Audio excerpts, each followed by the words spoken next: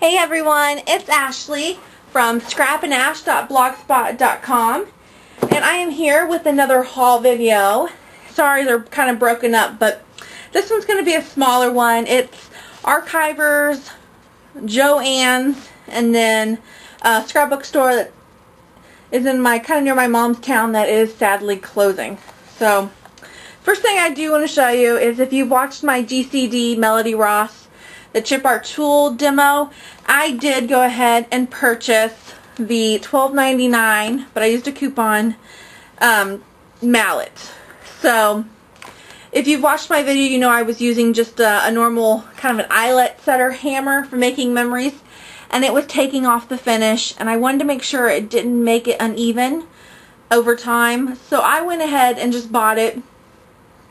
I know a lot of people are thinking, oh, you wasted money, just go get a rubber mallet from the hardware store. But I can't describe it, but this is not rubber. And it was specially created for the chip art. And I got to try a demo at Archivers, and I could tell the difference, and I loved it even more. So I bought it, and it is so light. It's very light. So light. So I bought that. And then they had the most adorable paper by Reminisce, and I didn't even see there was a back side. Now I need more. But it's little monster paper. Is that not adorable? Aiden is starting to go through his toddler years, so he's kind of testing our patience. But look at that back. I didn't even notice the back. That is so cute. I then bought some more GCD paper. Obviously, I bought a whole bunch of those embellishments, if you watched my other haul video, and I still have a lot of them left. So, I ran out of paper. And the paper was only 99 cents, and it's double-sided. I love this one.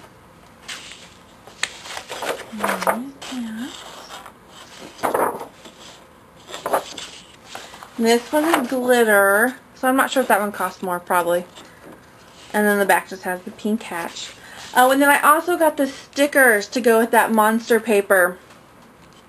Aren't those cute? And there's two sides, so for $2.99, I can definitely get some use out of those.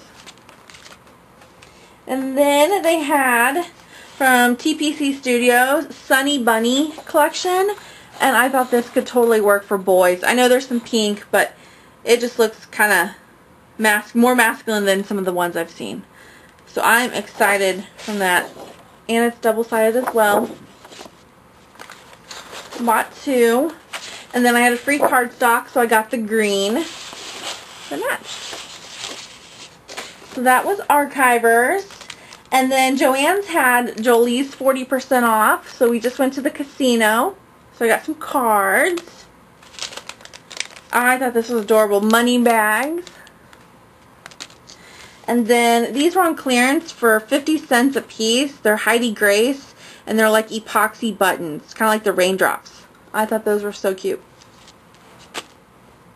And then the scrapbook store that was closing, right now it's only 35% off. They're just starting to liquidate, but I obviously live a little ways away, so I bought everything I wanted. This matches my scrapbook room. So, I love this. It is so cool. And I haven't scrapbooked when we redid my room. So, perfect timing. I got some recipe paper for my ongoing recipe book. Some cookie paper. And I'm just always looking for boyish colors for cards. Thought that was adorable. Little polka dots. That was from Little Yellow Bicycle. This is cherry art, but I love the stars. I have the Riley the Moose with the super kind of man logo. Super Moose. Thought that'd be really cute. Some more stars. This one's by My Mind's Eye. And some more Little Yellow Bicycle. Some pretty plaid. And the back. I'll use the plaid. And that was my other haul. So I am so excited. I've been finding some great deals lately. So So if you have anything cool, make a video and show me because I love watching haul videos. I'll talk to you guys later. Bye.